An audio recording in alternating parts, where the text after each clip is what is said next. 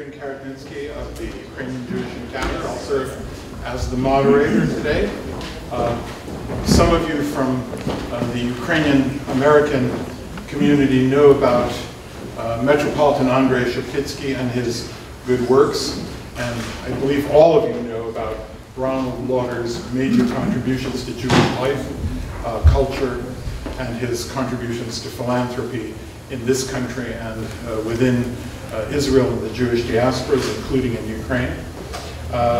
We will have a short film and a speaker to follow who will give you a sense of who Andrei Sheptytsky was and why we believe that a medal and an award in his honor is a proper memorialization of, in the spirit of Ukrainian Jewish cooperation. Sheptytsky came from an ennobled Polish family of Ukrainian roots. He was a giant of a man, standing 6'10". He was an aristocrat, a count. His grandfather was one of the great Polish playwrights. His brother was a general in the Polish army. His brother Clemens was another man who, like Andrei, chose a life of faith in what was then the Ukrainian Greek Catholic or the Ukrainian Union Church. Clemens was beatified a few years ago for his good works, including for his work in saving Jewish souls during the Holocaust. Count Sheptytsky, the Metropolitan Archbishop of Lvov, was a major philanthropist. He came from a wealthy family. He was a patron of the arts, funding arts scholarships, amassing a great collection of arts that is now the basis of a major museum in Lviv. He was a developer of the cooperative movement. He encouraged the creation of businesses. So above all, though, he was a religious leader and a great moral leader. All these qualities made him a nation builder for a stateless people. And without comparing the two men, for that is an impossible task, I think we can see in some of the activities in which Sheptytsky was involved echoes of the contributions made by our honoree today. According to the scholar Henry Abramson, in 1935, the Jewish community of Lviv greeted Metropolitan Sheptytsky on his 70th birthday, quote, as a true example of culture and the highest ethical principles, who has always shown the same attitudes of understanding and justice to the people of Israel as to other peoples. The Harvard historian Eric Goldhagen wrote, quote, no other ecclesiastical figure of equal rank in the whole of Europe displays such sorrow for the faith of Jews and acted so boldly in their behalf as did Archbishop Andrei Sheptytsky. This trust in him was, as the following film will show, confirmed at the time of greatest peril to Ukraine's Jewry during the Holocaust. For his works, as you will understand, a number of Jewish organizations, including the ADL, which in 2013 honored Sheptytsky posthumously with the Jan Karski Courage to Care Award, the U.S. Holocaust Memorial, which too has commemorated his contribution to the saving of 150 Jewish lives during the show.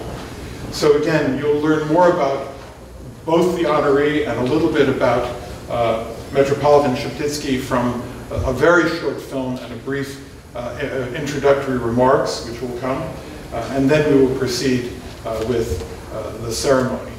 So if we can dim the lights and show a very short film which will help you understand a little bit about this man and this award. I'd like to invite Dr. Chameides to make his remarks. Thank you very much, Adrian. Ladies and gentlemen, I always become emotional when I see the even selections of this film. I want to thank you very much for inviting me to make these brief remarks. And I want to offer, first of all, my sincere congratulations to Mr. Lauder for having been awarded the Sheptytsky Medal. I met Metropolitan Andrei Sheptytsky 76 years ago when my father brought me, then 7 years of age, to Święty Juraj in Lviv, right after the terrible Action of August 1942 that resulted in the deaths of 60,000 Jews, and convinced those still alive that the German plan was to murder every Jewish man, woman, and child. I'm here today with you only because Metropolitan Sheptytsky and the brothers of the Student Order had the conviction and the moral courage to answer the biblical question, am I my brother's keeper, in the affirmative. Theirs was a lonely beam of light on an otherwise dark and bleak horizon. It is most appropriate for this medal commemorating Metropolitan Andrei Sheptytsky's heroism to be awarded to Mr. Lauder. And I would like to emphasize 3 characteristics shared by both: a deep and abiding faith, evidence of courageous independence, and the saving of Jews. Sheptytsky, despite his Polish noble birth, became an archbishop in the Ukrainian Catholic Church, and throughout his life had a deep religious faith. Ron Lauder's leadership role in a number of Jewish organizations and his historic development of Jewish educational institutions in Eastern Europe is proof of his abiding faith in Netzach Yisrael, in the eternal future of a dynamic Jewish people. Both Sheptytsky and Lauder have shown independent courage. At the dawn of the 20th century, Andrei Sheptytsky was severely criticized by his fellow church leaders for his friendship towards Jews, but insisted that his moral compass, rather than political expediency, determine his actions. 30 years ago, when Lauder saw a need and began building a network of Jewish schools, summer camps, and youth groups throughout Eastern and Central Europe, most of the Jewish community thought he was wasting resources and trying to revive a graveyard. But thankfully, he believed and persevered. Both Sheptytsky and Lauder saved Jews. As you have heard, Sheptytsky saved approximately 150 Jews, including me, from certain death. Lauder has saved thousands of children's souls and minds, children who otherwise would surely have been lost to the Jewish people. Before I conclude, it's appropriate for me on this occasion to pay brief but special tribute to the memory of Rabbi Haskell Besser, who played such a major role in establishing the Lauder programs in Poland. Rabbi Besser was a neighbor of ours in Katowice, where both of us were born. We lived on the same street, Dyrekcyna, my family at number 10 and his at number 3. My fondest memory of him is from 1990, when on a street in Katowice we were approached by a young man who shyly asked whether we were Jewish. Yes, of course, Rabbi Besser, who had the long beard and earlocks of the chassid that he was. Indeed, and he answered in Polish. The young man then told us that he had been studying Kabbalah and was having difficulty in understanding a particular Kabbalistic concept. We stood on that street in Katowice, and patiently Rabbi Besser explained the concept to him in perfect Polish on the street. It is indeed a strange world. Thank you very much, and congratulations. It's my pleasure to invite James Temerty, the chairman of the Ukrainian Jewish Encounter, and organization that works globally on joint projects, including projects with the World Jewish Congress to promote understanding and cooperation among the Jewish Ukrainians. Globally, we only recently began calling my company, Metropolitan Power, global in its scope. I think it's kind of fair for us because we're in Europe, we're in North America, and now we're in Taiwan. But our little Jewish, Ukrainian Jewish Encounter project is not quite yet global, but certainly North American and European. It's a great honor for me to be here participating in this ceremony. I have a number of reasons for feeling that way. First of all, because it's held in the memory of one of the great figures of 20th century Ukraine, Metropolitan Andrei Sheptytsky, who did so much, as we've heard, to save Jewish lives during the Holocaust in Nazi-occupied Ukraine. Secondly, because we are among friends committed to the cause of Ukrainian Jewish and Ukraine-Israel solidarity, cooperation, and dialogue. Thirdly, because we're here with our colleagues, Borys Lozhkin and his team from the Jewish Confederation of Ukraine, our longtime partners in presenting the Sheptytsky Medal and Award, which was initiated by the Jewish Confederation of Ukraine and Rabbi Yaakov Blake. And I'm disappointed to see that Blake is not here. This will be the first one that he's missed, the chief rabbi of Kyiv.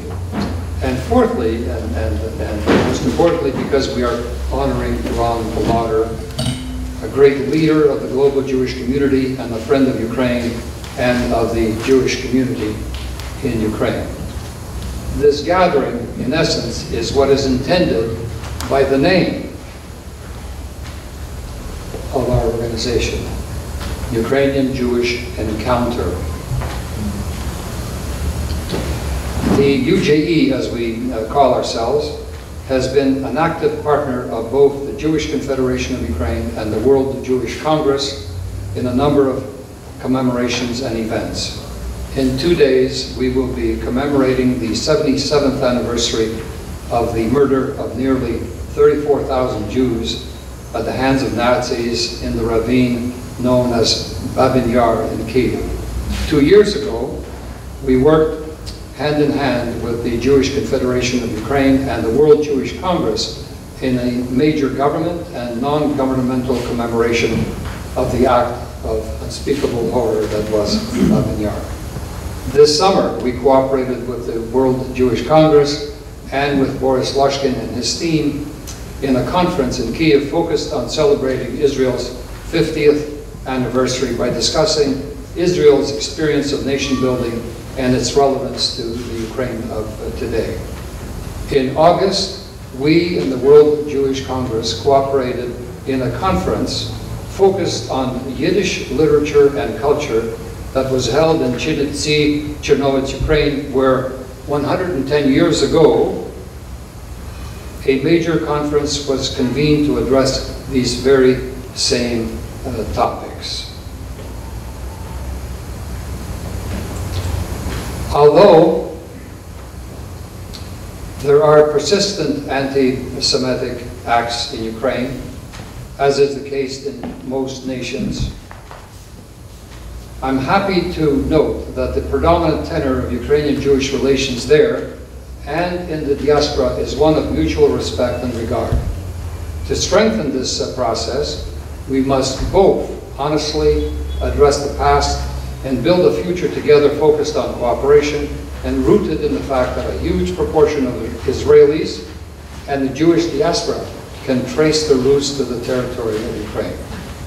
Let us build common bonds and understanding by working to ensure that the Jewish and Gentile communities of Ukraine cooperate based on the values of freedom, national sovereignty, safety, and national security to which they and the good people of Israel aspire.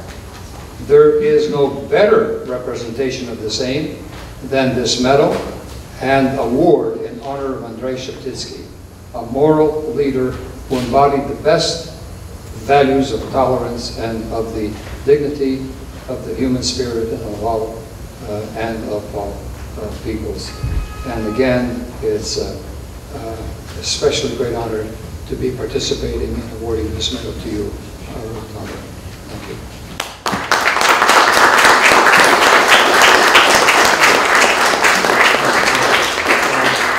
It's a great pleasure to invite our next speaker, who has brought a new energy to Jewish organized life in Ukraine, building on his connections as a very successful entrepreneur, as a former chief of staff of the president of Ukraine. And today we were discussing that in Ukraine, apart from, I think there are about 30 members of the Ukrainian parliament that are of Jewish origin. The prime minister is Jewish. The president's new chief of staff happens to be Jewish. So I think we've got a sort of a mirror of Israel in Kiev. So you're welcome to come and visit and to see a thriving community. And I think we're greatly honored that we are collaborating with such a wonderful partner as Borys Lozhkin. The floor is yours.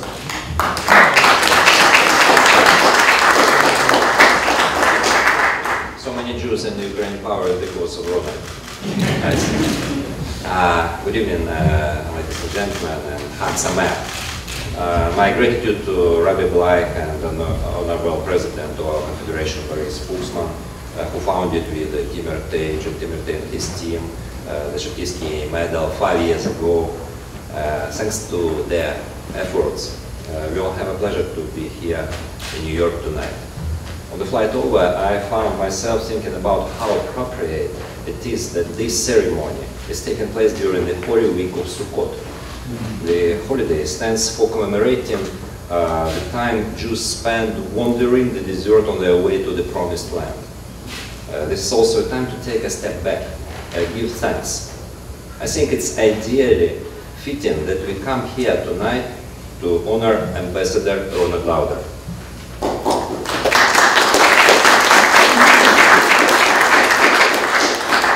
Ambassador Lauder played an important role ensuring that the Ukrainian Jewish community is not left wandering. One of the reasons why our community is now coming from a place of strength is due to the assistance of Ambassador Lauder. The ambassador has acted in more than just words, but also in deeds. He has helped bring the entire Ukrainian Jewish community together through the establishment of the Lauder Shua camp, supporting schools and kindergartens, both Kiev and Lviv, for many years. And in Ukraine and in Europe, there is still a struggle for religious freedom and protection. That's why the work of Ronald and the World Jewish Congress is more important than ever. Ronald, you have refused to turn a blind eye to the search of anti-Semitism in Europe. Through your efforts to rebuild and preserve Jewish life in Ukraine and elsewhere throughout Europe, you send a strong message to the emerging populist governments that the Jewish community will no longer be intimidated by ugliness, intolerance and hatred. Ronald, thanks for everything you have done and continue to do for Ukraine. On behalf of the people of Ukraine and its Jewish community, it is my honor and privilege, along with Jim Temerty, please, to present you the 2018 Sheptytsky medal. Where is the medal?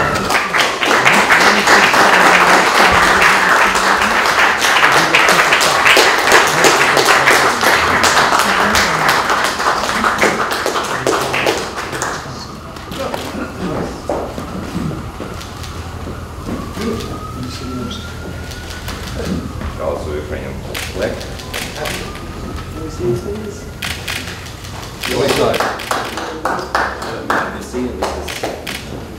Ukrainian.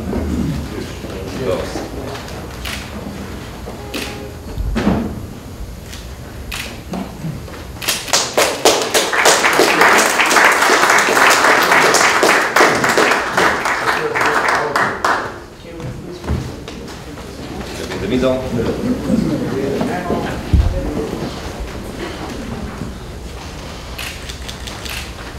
This way.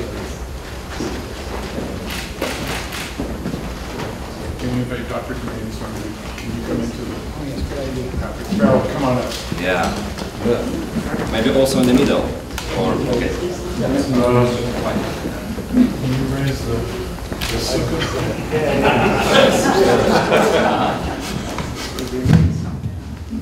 Is it coming up?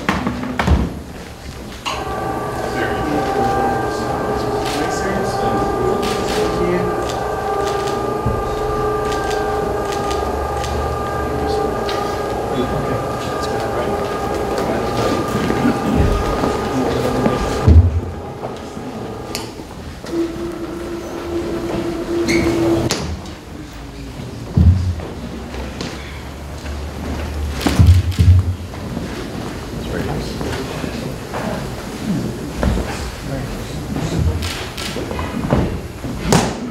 Thank you very much.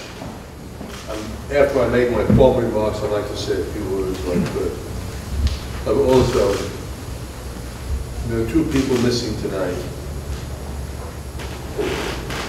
Rabbi Blight, who I've spent a lot of time in Ukraine with, going to places I can't even pronounce, and how special he was, showing me all the things being done, particularly the synagogue that he was involved in. And Haskell Besson, who was my teacher and taught me a great deal about Judaism, but more important, about humanity and what it was to feel as a person, what it was to understand the Jewish people of Eastern Europe. Although my family came from Hungary and parts of Austrian-Hungarian Empire, we've yet to figure out all the different places they came from. But they were all the Austrian-Hungarian Empire. And, you know, that's my remarks. Thank you. It's a great honor to receive this award and to be recognized by the Ukrainian Jewish Encounter. I wish to thank its founder, James Temerty, and Borys Lozhkin, President of the Jewish Federation of Ukraine. It's no easy job. Matter of fact, frankly, it's an impossible job. Andrei Lozhkin, it's a President of the Board of Ukraine, equally difficult job. President Council General. What makes this award special is that it's named after Metropolitan Andrei Sheptytsky, Archbishop of the Ukrainian Greek Catholic Church during World War II. The Archbishop had to strike an unusual balance to deal with Nazis who occupied this country and to save Jewish lives. Archbishop Sheptytsky did just that. He saved over 150 Jewish lives. And for that, we are so grateful. He said in the Jewish world, he who saves one life saves the world. He gets 150 savings. He saved 150 worlds. I know the relationship between Ukrainians and Jews has not always been a good one. And a long and often tragic history of anti-Semitism in Ukraine can never be erased. But today, under leadership of Petro Poroshenko, and its very clear message that anti-Semitism will not be tolerated in Ukraine. That we are very grateful. And the Ukrainian Christian and Jewish people are moving forward together. We share too much history, too much suffering, and we should always remember what we shared together. The Jewish people have been tied to Ukraine for over 1,000 years. Many Jewish Americans trace their ancestry to Ukraine. My wife's family came just outside of Kyiv. And today, our two people are making great strides together. I know there are still Ukrainians who glorify some of the worst elements of the past regarding anti-Semitism, regarding the role many Ukrainians played in the Holocaust. But today, let us focus on the importance, doing all we can to bring our two people together. And that is what Ukrainian Jewish Encounter is doing. Again, I thank you from the bottom of my heart. I look forward to my next visit to Ukraine. And by the way, I was there how long ago? 2 weeks ago. How long ago? Well, 3 weeks ago, yeah. 3 weeks ago. As always, I went to Babi Yar, and I must say, we must do more for Babi Yar because it's too much looking like a park and not enough of what it was. And they've done too good a job making it look like peaceful and beautiful instead of the tragic place it was. There has to be some type of museum, not some type of thing that shows the world what it was. And Sheptytsky, I don't deserve the award, although I may have educated many thousands of Jewish children. I don't know if I saved one Jewish life, but the fact is that this man had great courage, unbelievable courage, at a time when so few people have that courage, and so few people raised up, particularly in the religious world. And this man deserves all the credit he can. And my only sadness is that his name is not very well known. I do believe there should be much more written about him, spoken about him. And I would ask the Canadian Jewish Encounter to do much more than they can to carry his name out, because he deserves everything we can give. And the Jewish people of Ukraine, I can only say wonderful things. They're not easy. It's a complicated place. I must tell you, every person I've met in Ukraine feels that they should be the head. And at the same time, they're filled with love, understanding, and it's a pleasure going there. And it's a pleasure and really a wonderful thing to receive this award. I thank you.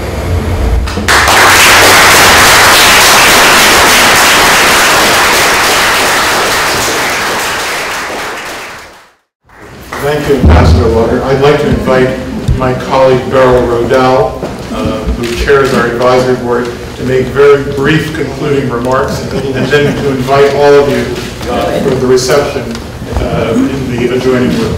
Berel.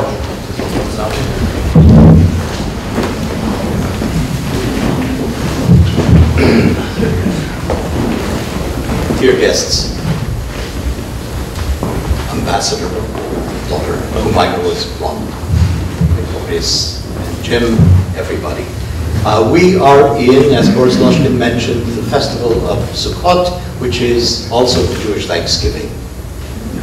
In many ways, the Jewish Oktoberfest. So it's appropriate. So it's appropriate that we, on this occasion today, give thanks for the life of Andrei Sheptytsky and for the farsightedness, commitment of Ronald Lauder in doing the things they did when they weren't so popular. And for those who think that Ukraine is no place for Jews, they should have been with me in Dnipro, used to be called Dnipropetrovsk, today it's Dnipro, for Yom Kippur.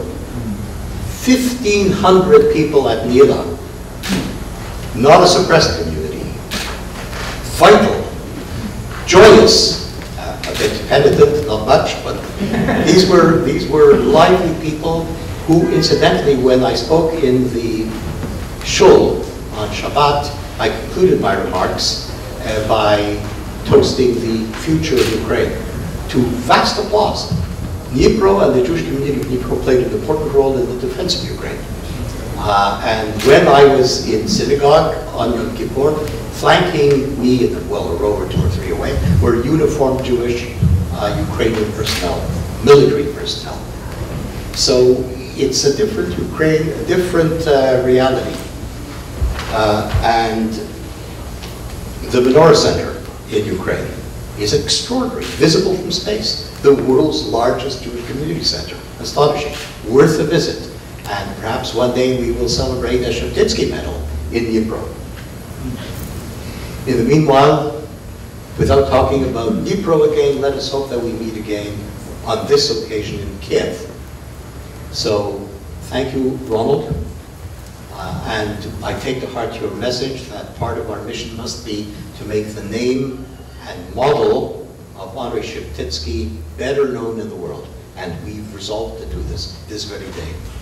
And please join us all for light refreshments, kosher of course, in the adjoining hall. Thank you for your participation.